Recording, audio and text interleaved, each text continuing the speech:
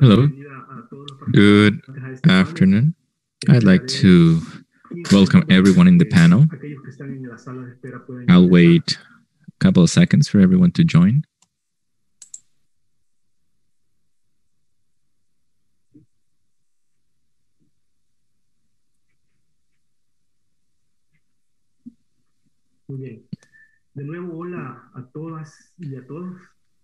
Okay, as I was saying, welcome everyone.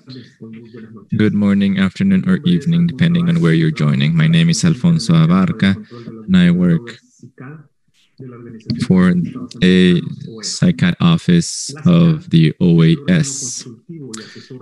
ICUDDR is a consulting body related to drugs for OAS. ICUDDR is a forum for the different members of OAS try to find a solution to the drug problem. They also provide technical support for their programs.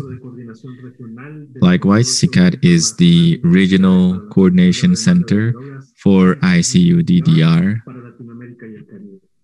for Latin America and the Caribbean.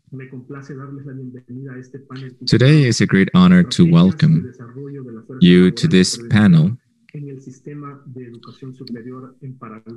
called Strategies for Training Implementation of Substance Use Disorders Pre- and Post-Pandemic. This panel will focus on the experiences of several important stakeholders for creating training programs and developing workforce strategies for prevention, as well as school programs based on evidence. I'd like to welcome all of our panelists, and I'll take a couple of minutes to give you their bios. Today, on behalf of the National Anti-Drug Secretariat of Paraguay, we have Ms. Graciela Barreto.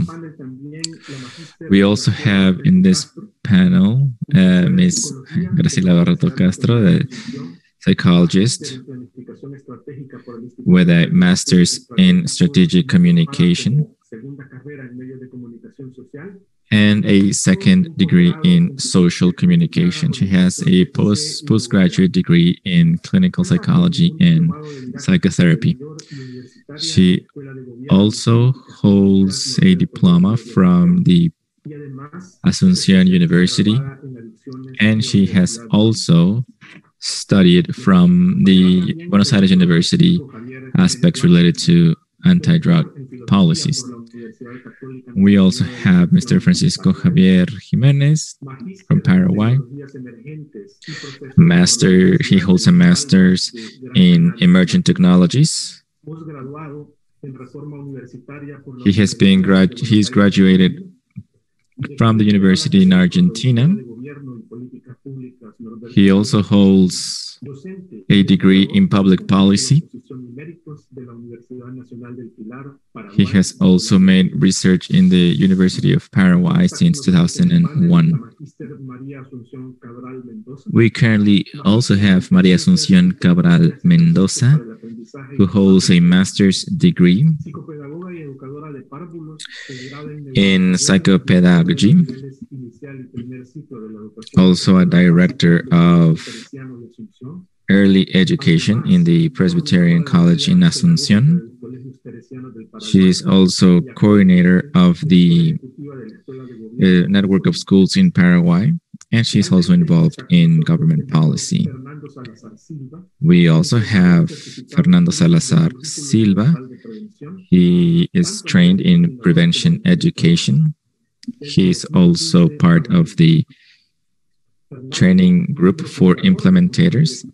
Fernando is also a founding member of ICUDDR, and he has been working in ICUDDR since 2007. He's also worked on the Colombo Plan and research and oversight of national public policies. He has also worked in the implementation of a series of measures in Paraguay related to drug management. And he also holds a degree from the Intercontinental Paraguay University. I would like now to welcome all of our panelists. We have 90 minutes in this session. Each panelist will have an allotted time, and we will leave space for Q&A at the end.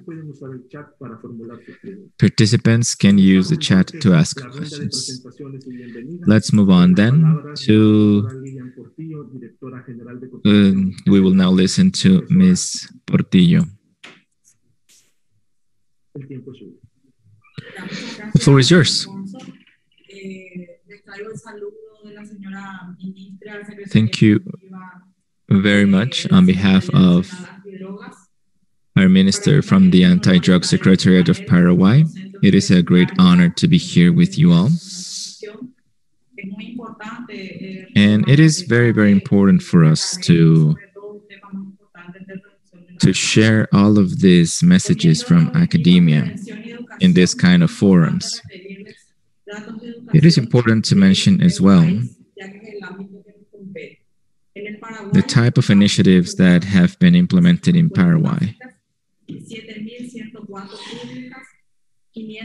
We have 590 universities, and I just gave the certain number of universities that are public and private in the different areas of Paraguay. And these numbers, of course, have been impacted by the pandemic. It is important to emphasize the great effort that all of these institutions have carried out in order to carry out their activities. We have around 79,000 professors at a national level for more than 1 million students around the country. These professors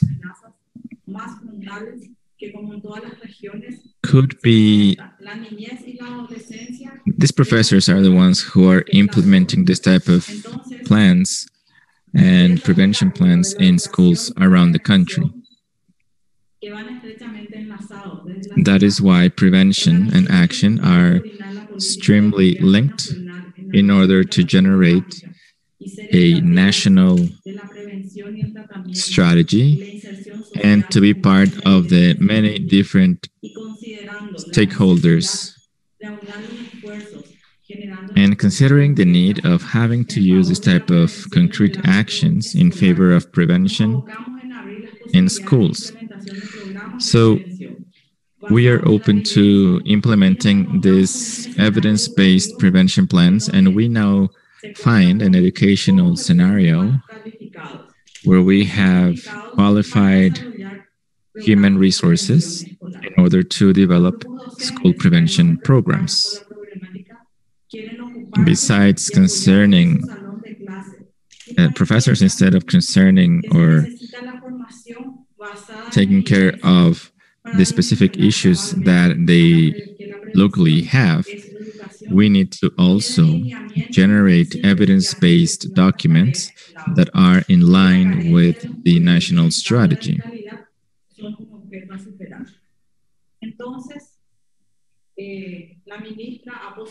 Therefore, the minister has positioned her agenda to accompany all of the prevention measures that need to be based on evidence, which comes from the demand reduction strategy. And we would like to share with you this specific issue. I would like to emphasize the big effort coming from the private and public sectors with a strategic alliance, a specific area or a theoretical basis for all of our teachers, which will have a specific rating or qualifications. This will definitely benefit all students directly.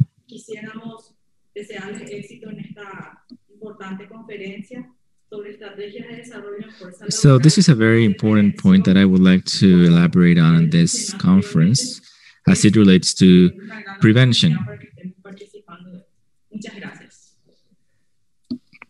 I will now pass the floor to my colleague.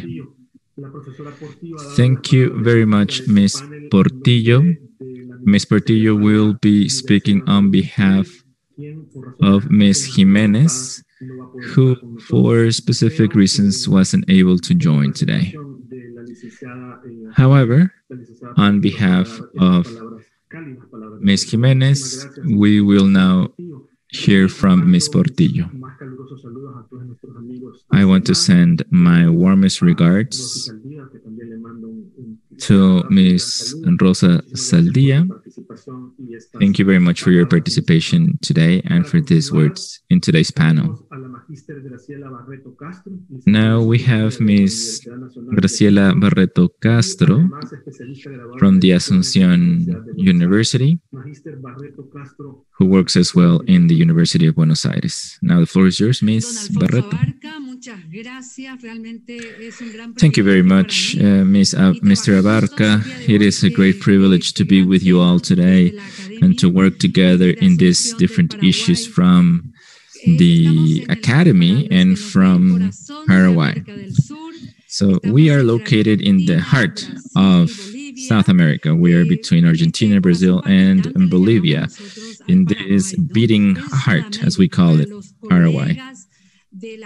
So this is South America for the universities in many different parts of the world. So what we would like to share with you today is this process of a high level of management that has been led by Ms. Rolón Esquivel, who has these two operative arms, if you will, that are related to demand reduction and the also supply reduction.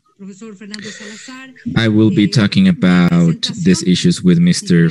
Fernando Salazar, and I will now start talking about the specific issue so that I can give you a general idea from the evidence that we currently have and how can we are able to implement a school prevention program in Paraguay that can be decentralized in different stages in the different levels of education in my country.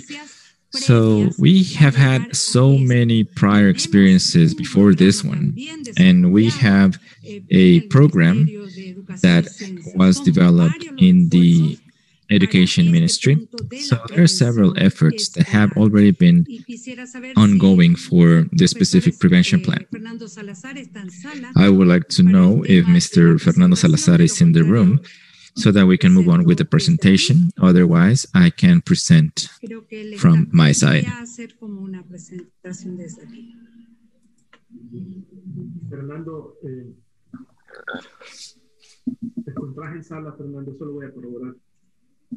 Okay, just one second, Fernando. Let me see if I can call you.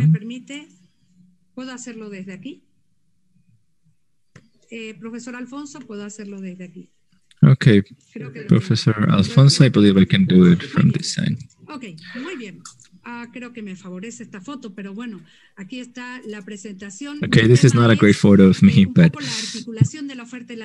this is the issue that we will be talking about, the articulation of supply and demand for the professionalization of demand reduction programs.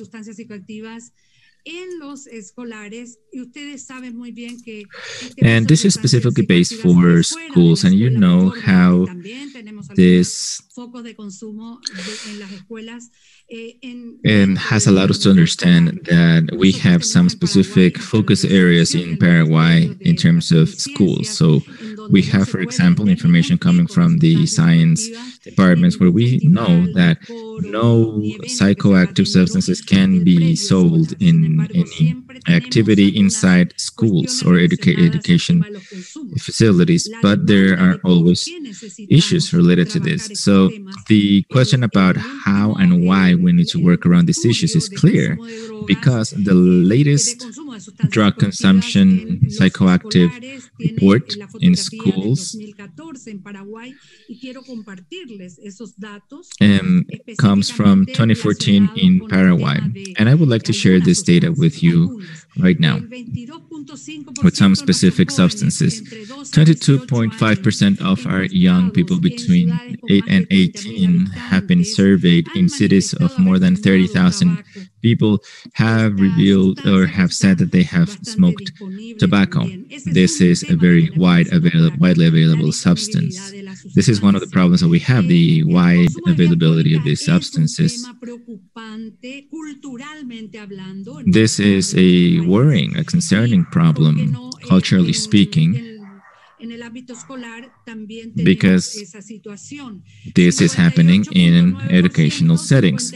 58.9% of young people, basically 59%, have consumed alcoholic beverages, and almost 30% have mentioned that this is a habit already. 6.1% of our respondents have stated having taken non-prescribed stimulants. So we actually did a study around this for 10 years with the Inter-American Commission by means of the Paraguayan Drug Observatory in previous periods. So we have been following this in schools, and in Paraguay, we have seen in women the greatest increase of young people using non-prescription drugs. This is a big concerning issue, specifically now in the pandemic. This is something that we have also records of teenagers using anxiety pills without a prescription. 2.3% of the young ones that were surveyed declared having used this type of stimulants without a prescription. So here we have a clear idea of what are those groups that are using this type of substances. And on the other hand, we have the issue of these two specific drugs that were present in our groups. Marijuana is the most widely used. 5.7% of surveyed young people in schools have mentioned that they have used this substance at least once in their life, and 2% have reported to do this regularly. So we do have a problem of using this type of situations, and there is a low risk perception. There's this idea that smoking marijuana doesn't really impact anything. So this is part of the prevention programs by means of this diploma. And of course, 2% of young people have reported using cocaine.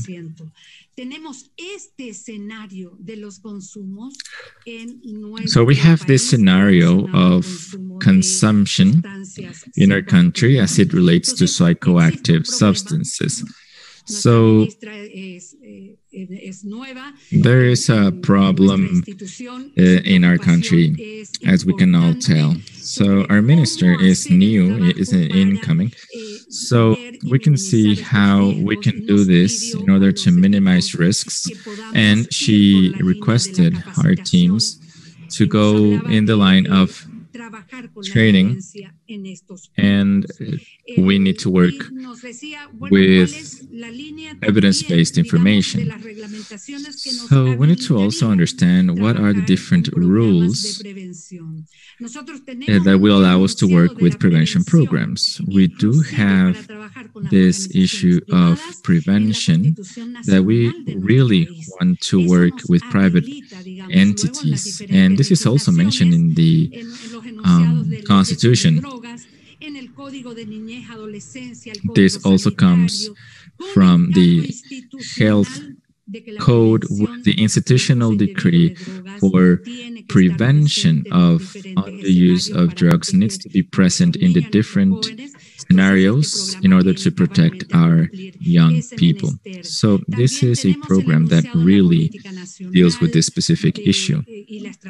We also have the National Paraguayan Strategy around drugs. And in the Senate agreement, we also have this as a resolution and by protocols. The specific scenario, law and legislation allows us to open this type of scenarios, and we will be able to meet our mandate from Senate, which is part of the national agenda. And finally, to share with you why in schools why are we focusing our efforts in schools? Why not other areas? And in reality, we do have very strategic allies in the science and education ministries. Why? Because schools go hand in hand with family, because they act on a specific period in people's lives where they are exposed to the influence of their peers. We all know that the statistic at a world level means that teenage years are also risk factors for drug consumptions. So school is a privileged place so that we can use to carry out this type of work, because it is also mandatory, right? And it has everything related to the specific learning programs. It is also important for the early detection of risk factors. Many of these factors where we were able to work allowed us to understand what are the situations that teachers detect.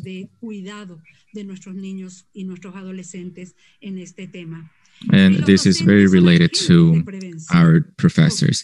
And our agents are also, our teachers are agents of protection. Why? Because they are close to the population, the focus population, because children in this early childhood will be actually doing this type of work in an active listening. Professors are a key piece of this program. Our teachers are models to be followed, and during the pandemic, they have demonstrated this to be the case. They have definitely demonstrated that despite all of the different situations happening, and despite of the fact that they had to come back to school with everything related to the pandemic and its different variants, these teachers are actually models of how to accompany these type of efforts with our children and teenagers. Professors and teachers are the ones who carry out the main function related to prevention, the most fundamental support to prevent any kind of situation. So definitely, we love to share the experience that we have had in this program for our UTC prevention. And it is important to use this internationally and to do this in our... Ese es el mandato que tengo desde la Senat para esta gestión, y es lo que les quería presentar en el día de hoy y poner un poco a conocimiento de ustedes de que sí existe esa necesidad de caminar. It is important to mention that this need is very important to detect, to work and walk towards prevention methods, and to leave behind isolated efforts, and we can actually have a sustainable effort. So thank you very much, Professor Alfonso, for this type of opportunity. I was really happy to be part of this effort. So thank you very much for the time and space to do this.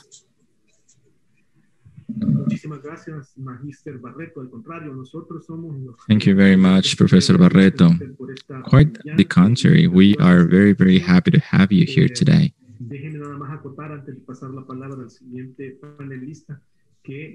Before passing the floor to the next panelist, I really enjoyed looking at one of your slides of the work that you have been doing in Uruguay, where it shows that almost 80% of students have stated to have come into contact with this type of situation.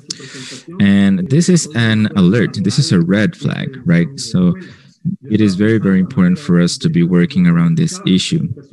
So while I was listening to your presentation, I was thinking about what is the prevalence of this type of use. So only one slide really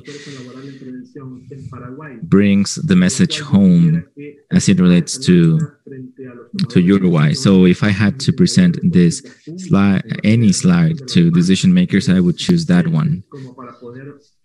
That would be enough to talk about that issue for an hour. So, thank you very much, Ms. Barreto, for sharing this information with us and everything related to prevention in Paraguay. Okay, we will now continue with Ms. María Asunción Cabral Mendoza. Ms. María Asunción Cabral Mendoza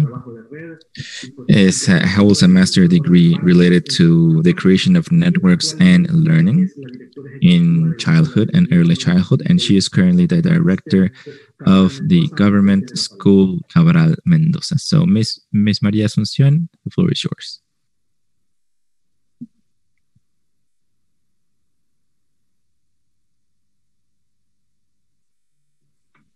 Muy buenas tardes. Muchas gracias, don Alfonso Abarca, por esta presentación. Thank you very much, Mr. Alfonso, for this introduction. It is a great pleasure to be joining this event, and I would like to thank the school Norberto Bobbio for the invitation to be part of this event. So moving on with the presentation of this team, the subject that I will be talking about today is related to the management process and the habilitation process of creating people that will be prepared in implementing prevention models based on school programs based in the UPC.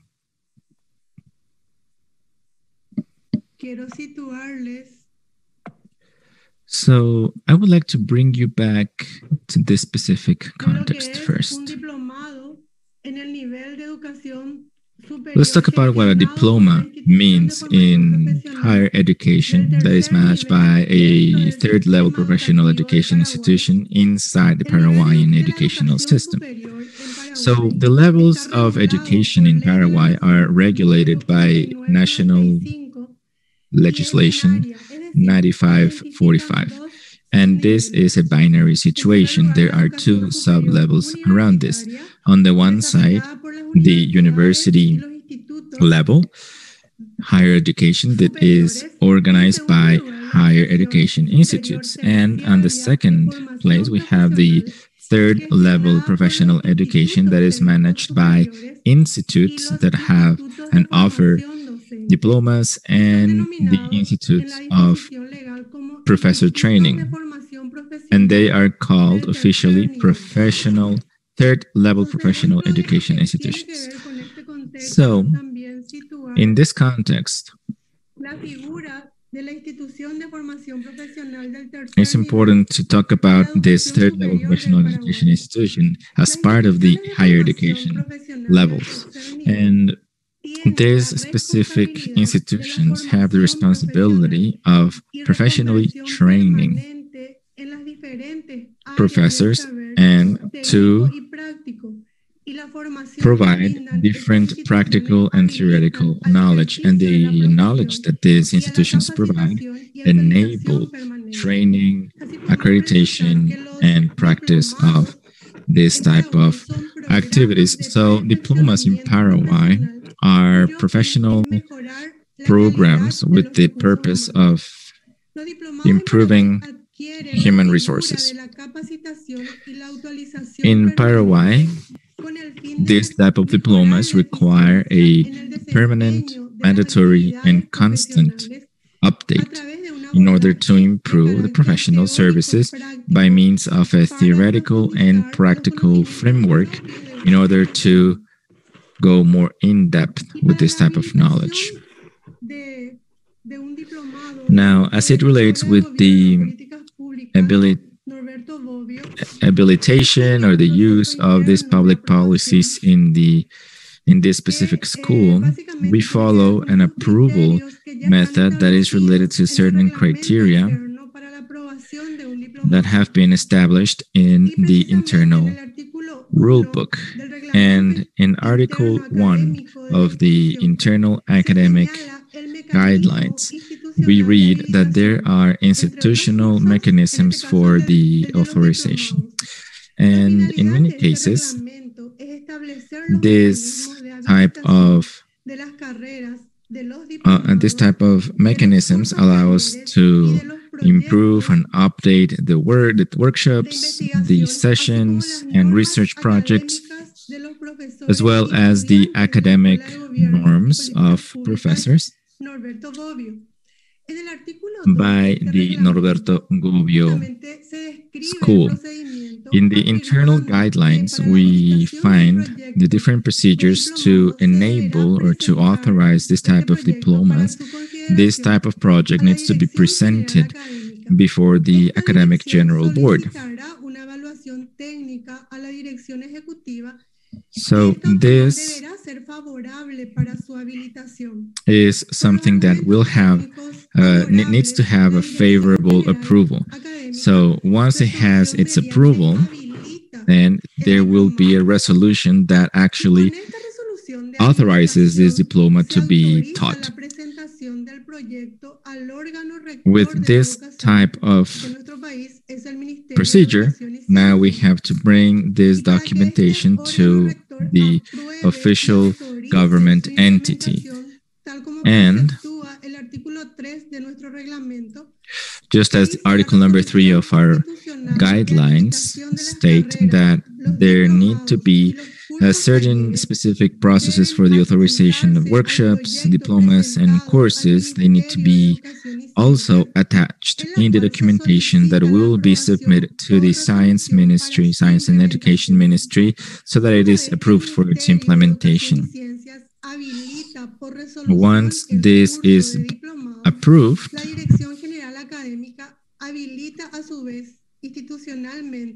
the academic office will have to approve the implementation of the course.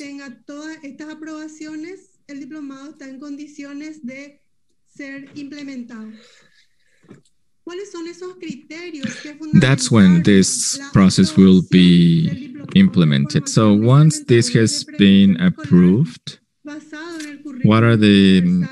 is part of the criteria that are part of the approval for this diploma of implementing agents based on the Prevention Universal Curriculum. We have 3 areas.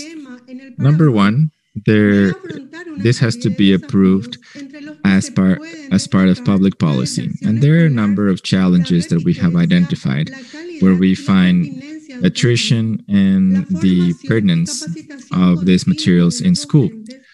So this should also include the constant training of professors. And this, of course, has to do with the consumption of psychoactive substances in children. This is very related to the second argument.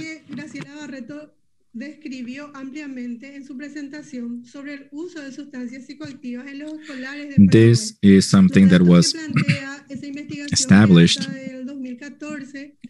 by a research from 2014 related to psychoactive substances consumption in schools. And these type of figures are very concerning that require public policy action. The third point has to do with the response to this problem, because we consider that this prevention problem related to the use of psychoactive substances in schools can actually respond this problem that Graciela laid out in the framework of the public-private alliance and partnership that should include the anti-drug ministry and the Ministry of Education and Science that will accompany the implementation.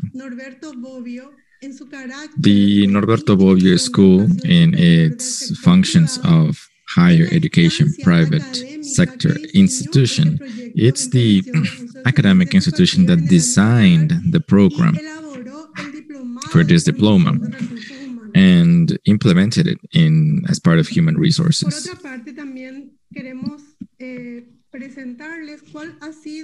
On the other side, I would like to talk to you about the process that was followed to design this diploma of training for implementators of school prevention based on the universal prevention curriculum.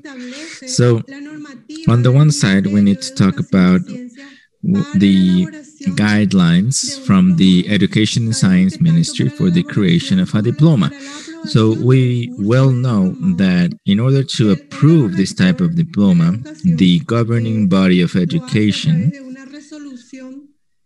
carries this out by a resolution 144 from 2017 from the Education and Science Ministry. And this establishes a modality of education that can be in person or virtual by the use of specific technologies. This also establishes the length of the course with a 40-minute time frames. And the governing body also requires 100 teaching hours and 150 maximum hours for beneficial certification. In order to have access to this certification from the ministry, the participants of this diploma should attend 75% of the time, and they would have to approve a competence performance of 70%. The authorization for the implementation of this diploma is an administrative act that is carried out by the ministry, and this approval is valid for 2 years. As part of the process, we also need to take into account the constitutional and legal dispositions that regulate the use of substances in our country. The legal framework from the private and public alliance in order to create this diploma in schools, and the diploma of training for human resources has a constitutional basis.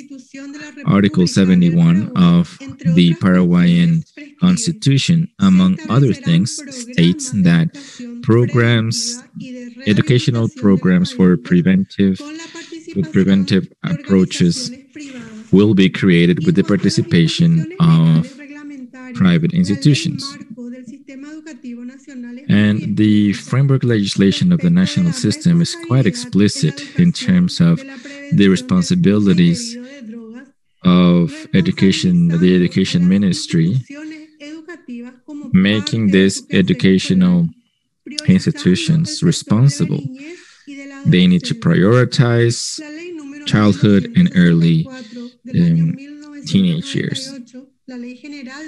So the General Law of Education in its Article 86 states that the education for the prevention of undue use of drugs will be part of the educational service, and it will touch upon educational programs that will be directed toward educators, and they need to either be part of the group or risk group or not. And this is an effort that should prioritize childhood.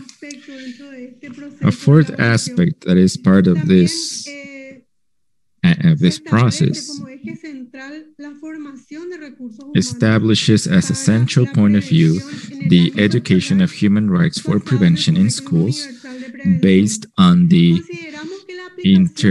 universal prevention curriculum. And we believe that this will allow us to establish the main challenges, the main objectives, and all of the different discussions that go around the implementation of the project with the specific focus on the production of knowledge in order to widen its coverage in the country and the region, in order to promote this type of programs in Paraguay.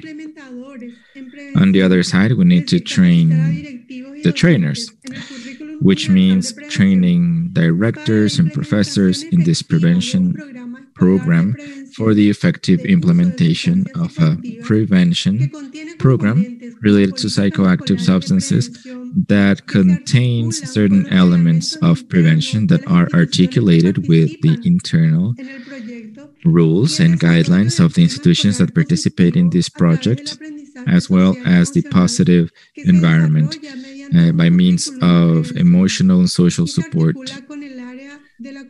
And this is created with the school areas for management, which is also related to the Education and Science Ministry.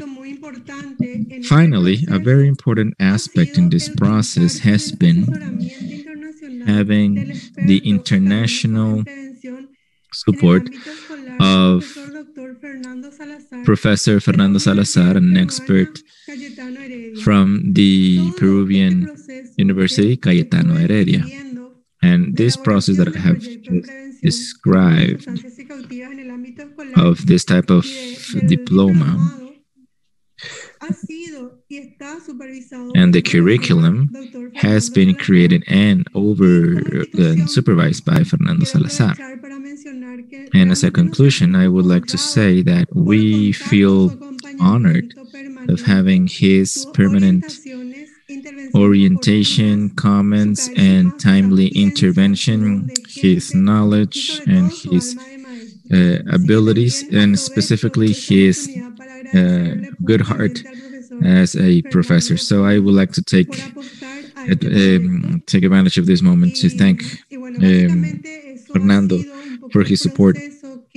So this has been the process that we have, that we underwent in order to implement this program. So I would like to thank you very much for your attention, and now I will pass the floor to Mr. Francisco Giménez, who will be elaborating a little bit more about this process from the prevention program standpoint.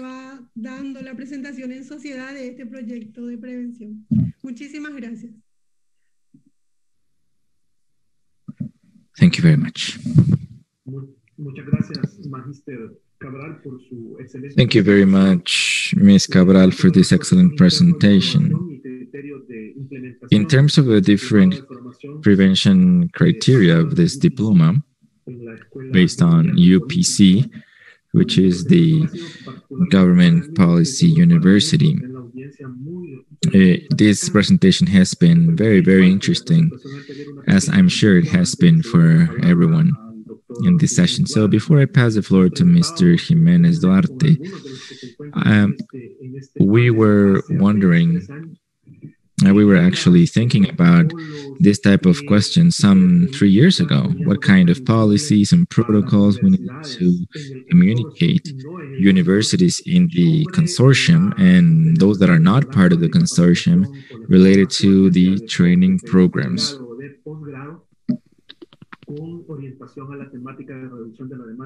for graduate and postgraduate programs. And we noticed that this has always been a difficult subject. Your presentation has made that quite clear. of the whole process that is involved here. But we were wondering, and Fernando is here as well, in terms of what could we tell the other universities, the members of the professors and the professor group in different universities, so that internally they can also make an appropriation of this issue. We have seen there are a lot of enthusiasts as part of these universities, and this could also have an impact based on UPC. You have already walked this path, and there are a couple of things that are important from your presentation. On the one side, the internal management. That is a key part of the whole thing, of the institutional decisions that need to be taken in order to materialize this type of efforts, and also the appropriation of the drug demand reduction. So I believe that your presentation has been very, very useful in terms of what type of internal processes and protocols are needed in order to do this. So what can we tell other universities in the consortium about the implementation of this type of programs? Well, we just heard it. This is a very good explanation of the whole process that is involved in this type of initiatives. So thank you very much for sharing the process that you have underwent in Paraguay. Many of these processes, of course, need to be regulated by the higher education laws in most of the countries. And in the case of these specific issues, it is not as easy to implement for academic programs. So now we'll pass the floor to Mr. Francisco Giménez Duarte. Besides a researcher, he is also an academic general director for Norberto Bobbio School of Government and Public Policy. Thank you very much, Mr. Giménez. The floor is yours. Muchas gracias, doctor Alfonso Abarca. Saludo también a todos los participantes que nos acompañan. Thank you very much, Mr. Abarca, and thank you everyone who has joined today. Well, the executive director of our institution just presented and described in detail the internal process as it relates to the creation of this human resources focused program. Now I will talk at a very high level what the implementation of these programs entail, not only for human resources, but also the whole project. Because we need to understand that this diploma is part of a comprehensive, wider effort. We will not only be training human resources in schools, but we will also be working with parents, with the members of the education community. So in this context, I also prepared a couple of slides that I would like to share with you in order to continue explaining what the implementation process will entail. In order to implement this on the field, the state, by means of the National Anti-Drug Secretariat, the SENAP. Just give me 1 second. I'll try to share my screen now. La lámina, reitero, para poder implementar este... So in order to implement this project, we have signed a specific contract with the Anti-Drug Secretariat, which is the national institute that, among other responsibilities, the prevention of psychoactive substances in schools is part of their activities. And we have summarized here some specific activities and tasks. So in the case of SENAT, there is a specific partnership between Roberto Bobbio School and SENAP. We had to frame, as part of the addiction policy, the consumption of illegal substances, which is one of the responsibilities of SENAT, as I said. And from our institution, in the public and private framework, we can collaborate, as well as in the implementation of a comprehensive program. And the methodology includes members of the educational community. And in this framework, CONAT will facilitate the specialized measures and will articulate with international and national agencies the management for the implementation of this program, and will develop strategies that will facilitate the implementation of such project. So, this school, Roberto Bobbio, designed the program and created the diploma of training the trainer based on the universal program. So the management of this process was approved and will coordinate with local authorities, also with supervisors, with directors of educational entities and agencies and other directors, in order to consider all of the many different aspects that are part of this project and that are part of human resources management. And of course, this is how we translate the responsibilities of the official institutions and the private entities, which in this case, we can take on the responsibilities as on the name of Roberto Bobbio School. On the other side, I would like to mention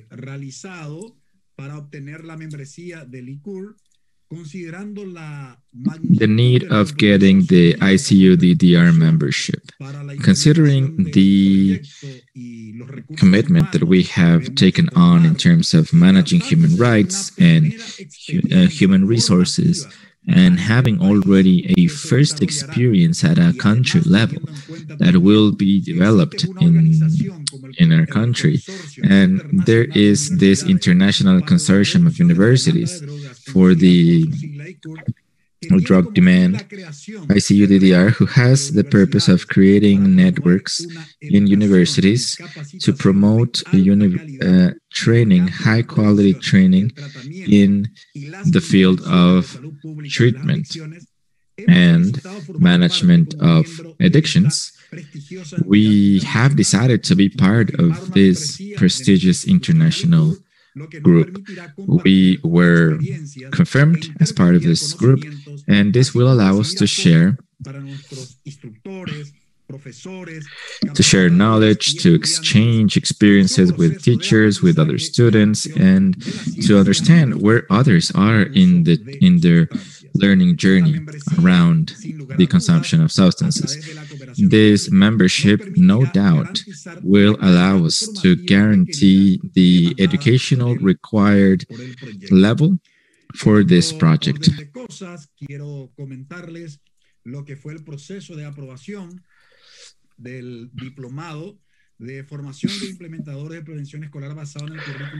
On the other side, we have this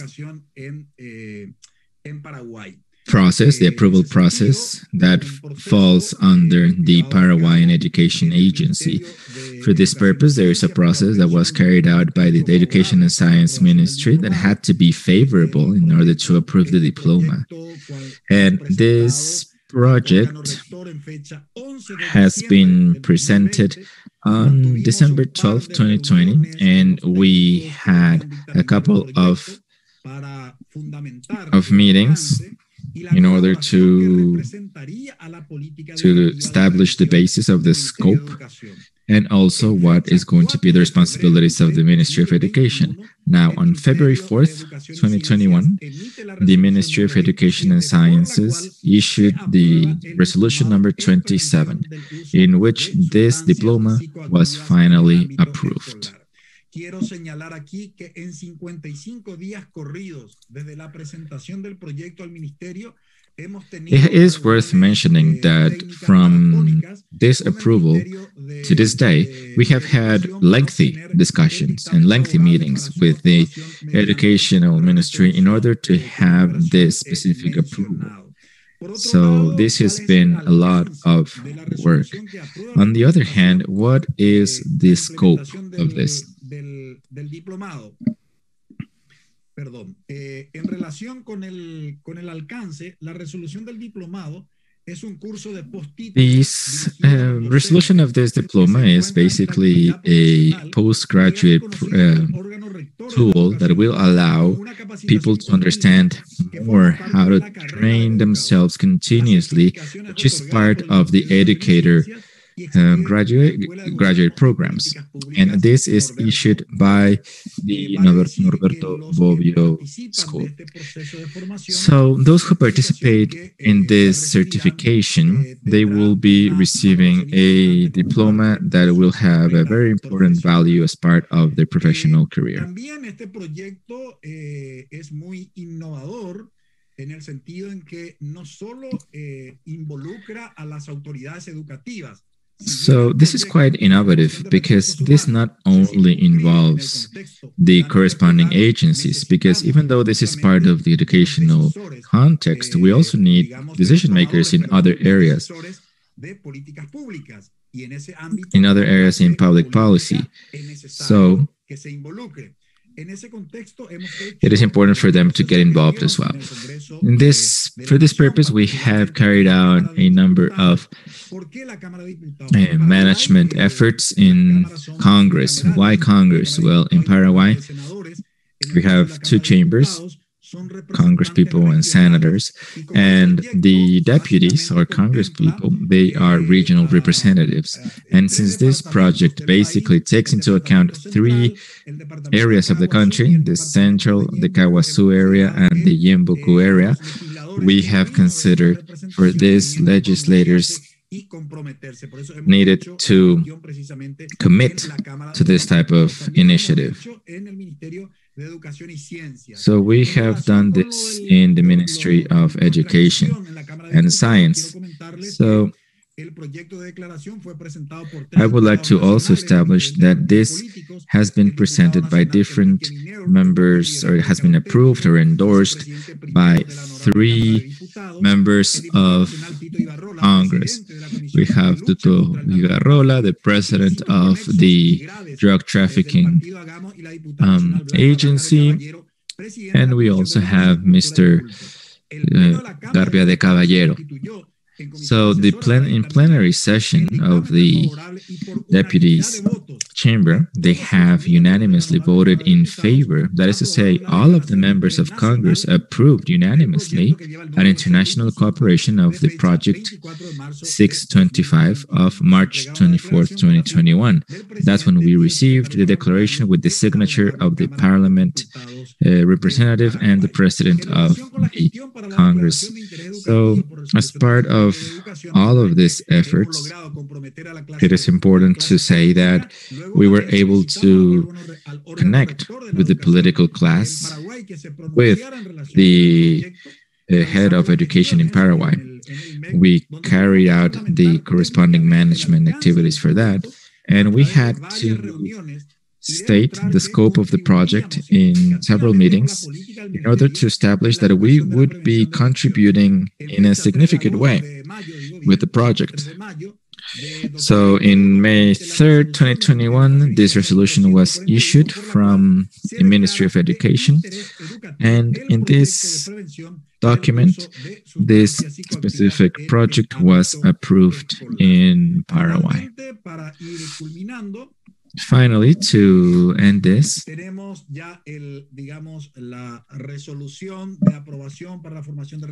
so in terms of the resolution of human resources training by means of the political efforts that we have done, we also understand that there is no real budget that could be allocated to this. So with that understanding, we started also working in order to get funding for the implementation of this project. And so in that context also, we also met with the Ministry of SENAP to understand what are the international mechanisms by which we can request funding for the implementation of such a project. And this, we have 4 weeks that we had to wait in order to see what is the advancements, what are the different mechanisms to do this.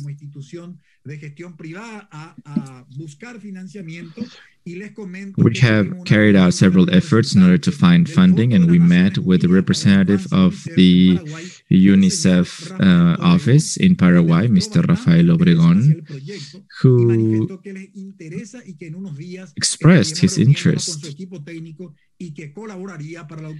And this allowed for obtaining budget.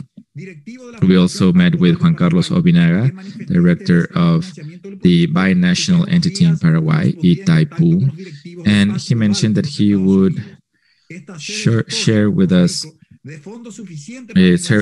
certain contexts so that we can also start managing different avenues for funding. We were also told that our scope is linked with the purpose of these 2 agencies. We also met with Mr. Eduardo Vierna, and this has helped us to find different options for funding. And the officer that worked in this area mentioned that we were meeting most of the requirements, and he also offered his support. So in general, we have several entities that are interested in funding the implementation of this project, which surely will be something that we will discuss later. And we will be scheduling a specific date for the implementation of this project. That is creating a lot of expectation. So thank you very much for this. And I would like to also express my gratitude to Mr. Fernando Salazar, because without his commitment, this project couldn't have been possible. Thank you very much, Mr. Giménez, for this presentation. This really complements and adds to the prior presentation in terms of the very important management effort that is involved in creating this type of international cooperation. This is something extremely important for the implementation of your diploma. So this presentation was very, very useful. That is answering some of the questions that were pending from our previous speakers. So thank you very much. We are always very, very willing to learn more about what's happening with this diploma in order to learn about your efforts. Now, it is a pleasure to pass the floor to Mr. Fernando Salazar Silva. He is the head professor in the Cayetano Heredia University in Peru. And Mr. Fernando, the floor is yours. Thank you very much, Alfonso. This is one of the main thing that I enjoy of being in a panel like this one, the quality of the panelists. And you yourself, Alfonso, have seen how much we have learned so far. So some months ago, we had a general idea of how things were going to perhaps unfold in terms of the implementation of this type of models and the implementation of demand reduction. But not only do we have answers now coming from Ms. Cabral, but also we have learned about all of the internal processes that are related to the accreditation of new programs and in an educational high-level education program.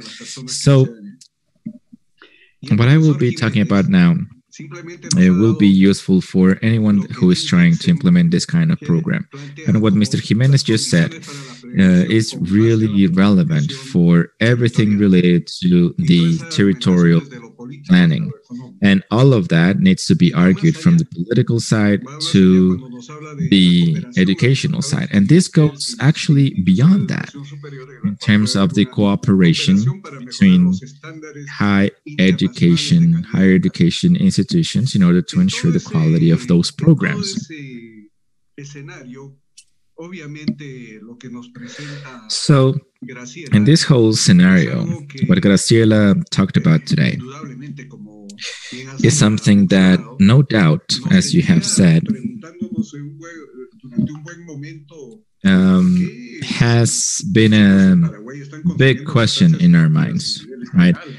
We were asking some years ago, why are kids in Paraguay having these high levels of consumption of drugs and even non-prescription drugs? So this is a situation that we need to discuss very carefully, because prevention is not only avoid the contact with psychoactive substances or to have a communication campaign around that. This is an issue that touches upon social justice, that touches upon social development, human rights, and providing this type of populations the conditions and environment that allows them to actually carry out their life goals. So this is how this type of work has allowed us to understand what we need to do. So I will not go into depth with what Mr. Giménez has mentioned. This part of the presentation is based on the science of the implementation. This is something that we heard as well yesterday from some of our speakers.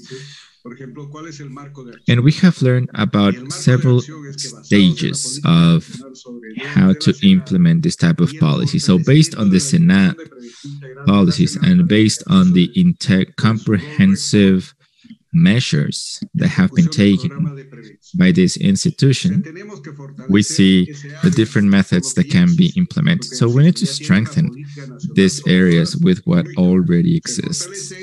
We have a very clear direction here, and we have to establish this in order to coordinate the interventions that has to be done by means of networks, so that from Senat we can have all the many different policies aligned with the national policy. So from Senat we can have a evidence-based program, and this is something that needs to be taken into consideration quite carefully, because the Paraguayan model needs this type of attention. And what the previous speaker mentioned, there is very few trained professionals around this specific issue. So that is why I was saying that this is not just offering a program just for the sake of it, but actually a program that responds to the needs of this workforce in Paraguay, corresponding to its context. So from Senat, we need to evaluate the interventions in order to generate evidence that will feed into public policy around drug demand reduction. And this will actually allow us to achieve the purpose. So this is the action framework for this model in Paraguay. So what is the other stage that we need to talk about here? On the one side, we need to prepare the conditions for the prevention. We need to talk about the agreements and strategic partnerships. Mr. Giménez talked about that. The main responsibility falls under the Ministry of Education. However, this shouldn't be divorced with other agencies' efforts. So it has to be in line with the education ministry in Paraguay. And this has to also link to the prevention school component in other areas related to S2CNE. This sounds complicated, but what we're really talking about is a school prevention program that has three basic concepts. On the one side, a school policy that has to be coordinated by an institutional program, or however it is called in your countries. Also, it has to have and promote a positive environment in the school, which is part of what the education programs need to have. And it also needs to have a third component, which is the prevention curriculum, which is a series of sessions that usually occur during certain consultancy areas or tutorships, and that consider the well-being of students in Paraguay that actually add or strengthen the educational programs. We have also found a couple of other programs based on this type of intervention so that we can generate these micro environments, microclimates for a better type of implementation. And of course, we need to think about the platforms on schools that has to do with a general educational management and strengthening of management capacities of directors. Esta planificación de la formación de los directores y docentes de las instituciones educativas para la implementación de los this whole planning that I have just mentioned, since it is linked with the yearly plan for schools, it needs to be part of the continuous education plan that Mr. Giménez was referring to, that allows for the professional development of our teachers, because we know that universally, specifically in Latin America, this is very important for a better economic compensation of professors. And there needs to be also an intervention scope or outlook locally. This school intervention needs to be localized. We do have scientific evidence that school performance is linked to this specific approach. That is to say, we need to link this social development with our plan, educational plan. These strategic alliances, this also provides a legal framework that needs to be connected to what Mr. Giménez said. There have been declarations by Congress and by senators and by the Education Ministry that aims to have a greater access to funding from the national budget. Currently, the work is to go out and fundraise in order to effectively implement these projects. So, as part of the different actions that we need to take into consideration, this will allow us to prepare the conditions for prevention. We need to establish the action platform, the construction of working groups per territory that are made of the representatives or people involved in school prevention. We're talking about the Ministry of Education, talking about academia, local educational supervisors, and other partners from government, civil society, and government organizations. Why is this important? Well, because centralized planning falls apart when it is not adapted to its context. So what we're talking about here is global adaptation. The purpose of all of these local platforms is to have local partners that allow us to have local territorial planning, also the implementation of local resources and intervention, and the monitoring of local intervention and assessment. That is to say, we are promoting a decentralized management that allow us to make this type of projects or initiatives and governance initiatives to move in unison or in one line. So that is what we are focusing our efforts right now. And with this, the training of the workforce in prevention based on the Prevention Universal Curriculum, it refers to the training with evidence-based results that actually generate evidence of the effective implementation of the different components. This is something that our friend Michel actually talked about of what is being done in Europe, and this is the model that we are imitating here. So how does this work? Here's where the prevention science comes in.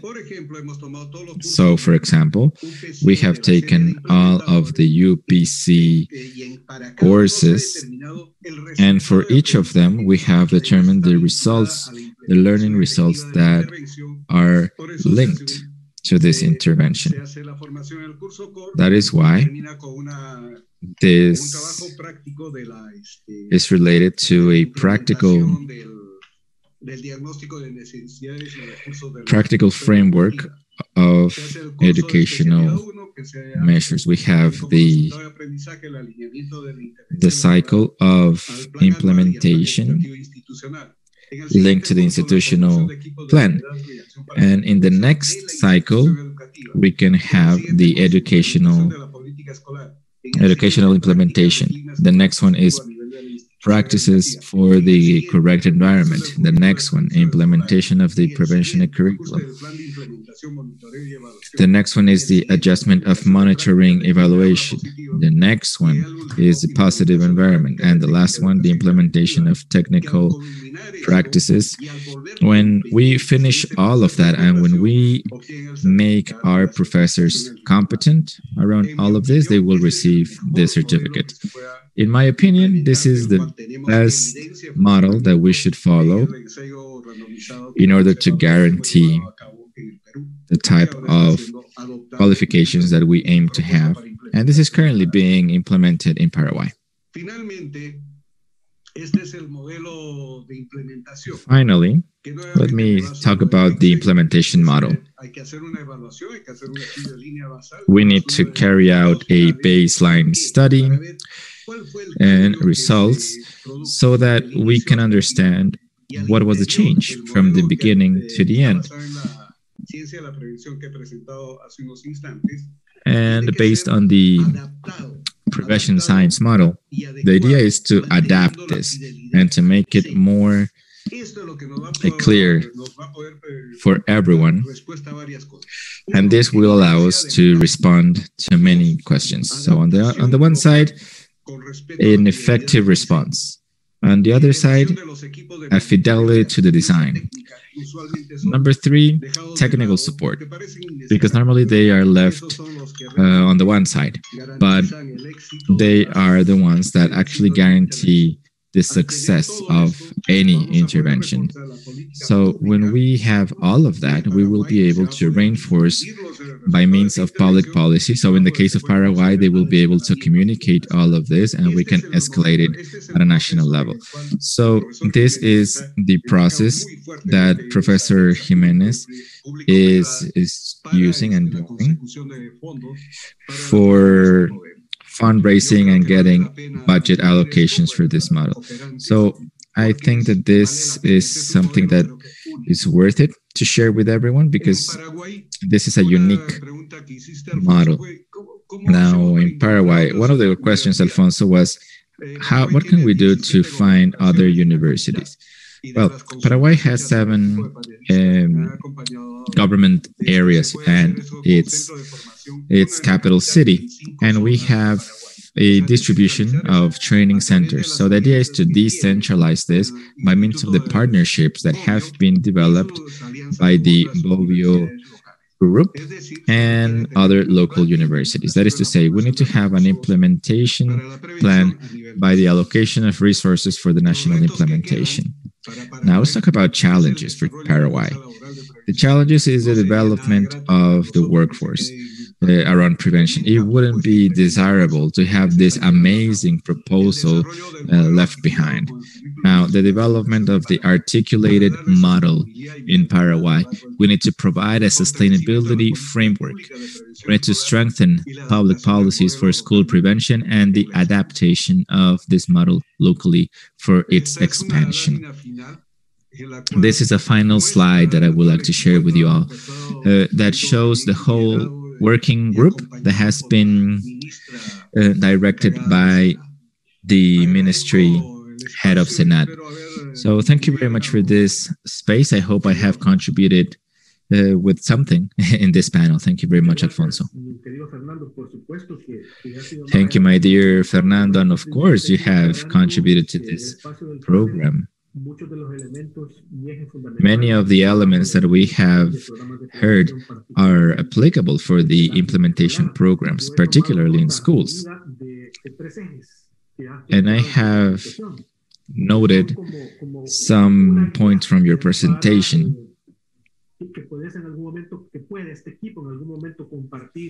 And some of these notes could be shared with other teams and can be implemented in other scenarios. So you talked about strategic partnerships here. That could be part of the original design to establish this type of platforms.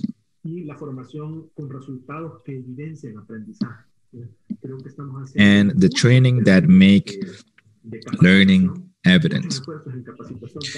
There are many efforts around training that are based on universal curriculums or not, but the question is still in the air. Is there evidence that this type of efforts actually lead to learning? So that is a very important point. We can see that as part of all of this training, we have seen that there is a lot to learn in terms of the impact of the people that will be trained. So this is something that I wanted to emphasize from your talk, these 3 points. So thank you very much, Fernando, for talking about all of this.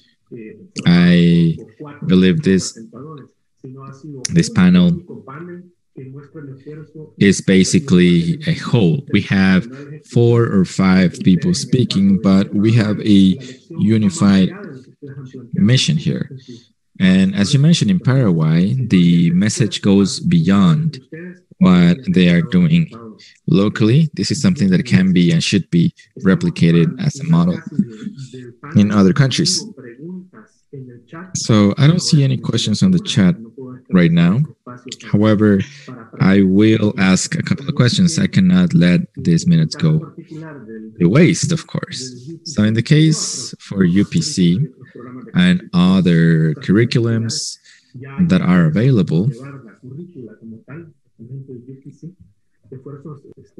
there are efforts to bring this curriculum from UPC to other universities from the Colombo Plan, to bring this to remote methods to any of the many universities that are part of this consortium. So universities for a long time have been working in this type of communication technologies.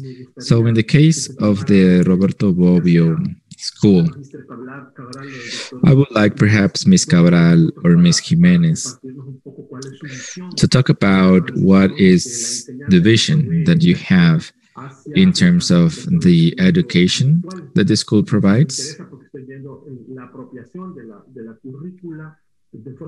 And I am interested because you are appropriating basically this curriculum and adapting it to the local context.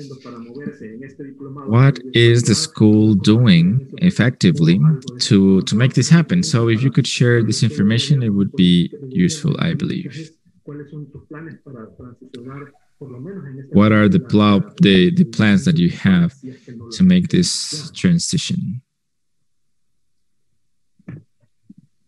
Si me permite Magíster María Asunción, voy a responder. So, if I may, I would like to start. So, for this project, we of course have faced with, are facing many different restrictions coming from COVID-19 context. Paraguay is not exempt to any of these. And in Paraguay, we are still using remote models for technology, for education. So we are having the semi or hybrid model. So the Bobbio school has a platform that has incorporated technologies, advanced technologies. So all of the courses that have been developed are done through this platform with the resources that are asynchronous, right? So these lessons are recorded in video and available for students. So we're doing this, and we have met with other beneficiary educational agencies. We are also talking with the education ministry to guarantee the access to education. Because in Paraguay, it's not only a matter of having access to the internet, but actually to having access to a good connection.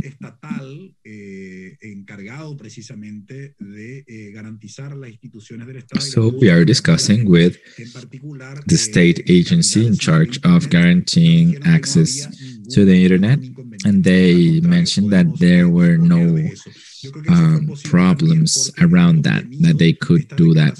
So I believe that this type of declarations are very important when they are coming from the state agencies, because this allows us to understand how this project will be implemented further on. So this is something, Mr. Alfonso, that we have included in our plan, of course. The only thing that would be still pending would be the signature, final signature of these institutions that have mentioned or expressed their interest. Thank you very much for this type of explanation. I believe many other institutions will be interested in this type of processes that you have mentioned. I believe that it is very, very important to promote international cooperation with universities and with other international agencies and universities that might be interested in this type of model that have been adopted in Paraguay very, very successfully. Alfonso, if I may add to that, you asked the question of whether this model can provide evidence of whether this is actually working. So we are seeing some publications being made available about the certification of the first school prevention diploma that are following all of the processes that have been described here that the Cayetano Heredia University has followed as well. So these results are being presented, and as it relates with tobacco and other psychoactive substances.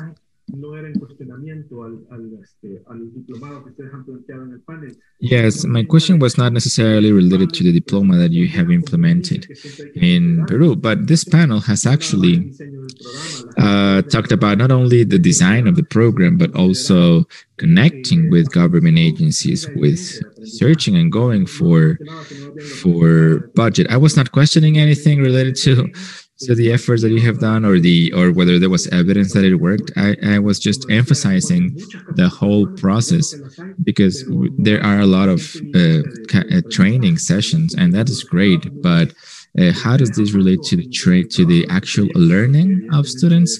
I believe is something that needs to be as well emphasized in the work that everyone is doing. Thank you very much to all of our panelists today.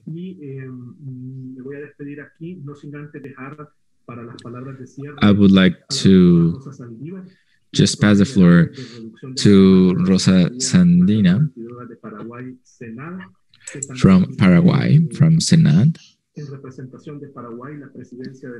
who is here in representation of the Paraguay Agency, an anti-drug national agency. Before that, I would like to appreciate the efforts of our interpreters, Carlos and Enrique, for their efforts. So, Ms. Aldivar, you have the floor now. Thank you very much, Mr. Alfonso. Thank you to the whole panel of experts today. We are extremely happy and pleased to be part of this opportunity. I believe that the management around this conference has been amazing. We believe that we are part of an amazing team, a team that really promotes learning, that has a serious mission, that is committed to its cause, and we celebrate how we were able to participate in this project, because everything that has been mentioned in terms of strategic partnerships and all of the many different things that we need to make happen so that we can have this type of educational centers approved. This team, very well prepared, very technically knowledgeable, is a critical piece of the success of this type of program. So from this demand reduction area, we support and we accompany the management of these efforts that will no doubt will support us in our efforts. So thank you very much for all of your presentations. Thank you very much, Mr. Fernando Salazar. Thank you very much, all of the different panelists today, because all of the things that you have mentioned today are quite important and relevant. And we are here thanks to Mr. Francisco Giménez and María Asunción.